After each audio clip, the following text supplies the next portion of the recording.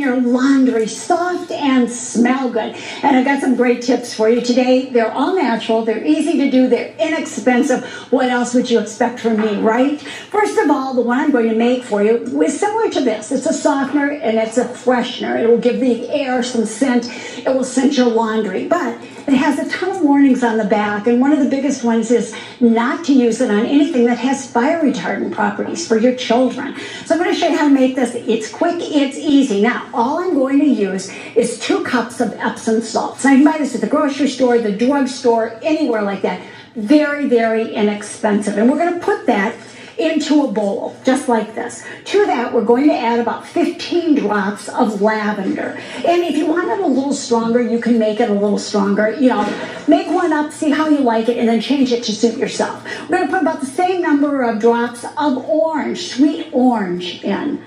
And then we're just going to mix that really, really well together. Now, you'll get it mixed up really well, put it into a labeled jar, and then you'll add about a tablespoon or 2 to the wash cycle. Oh, it smells so good. Your clothes, your sheets, everything will smell great. They'll be soft, and the room will smell awesome, which is almost as good.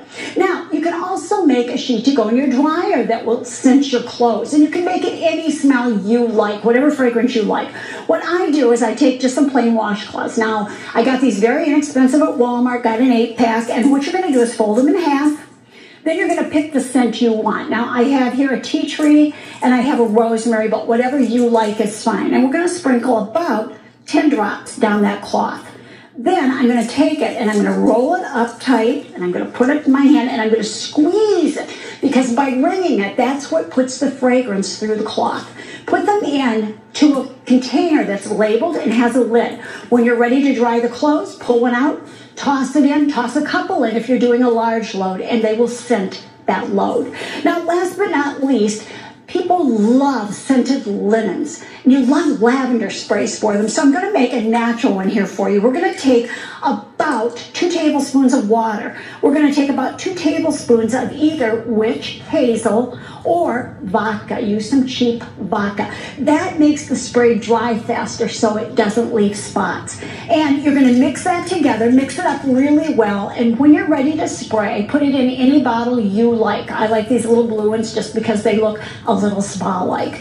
And then you're going to just shake it up and give it a spritz. Now, if you've got people coming to stay with you, be mindful of people who might have allergies, and lavender can be toxic to cats. So keep that in mind, and you're good to go. Now, looking for a printable copy of all this, go to queenofclean.com. Check me out at Real Queen of Clean on Facebook and Instagram. And thanks for talking dirty with the Queen of Clean.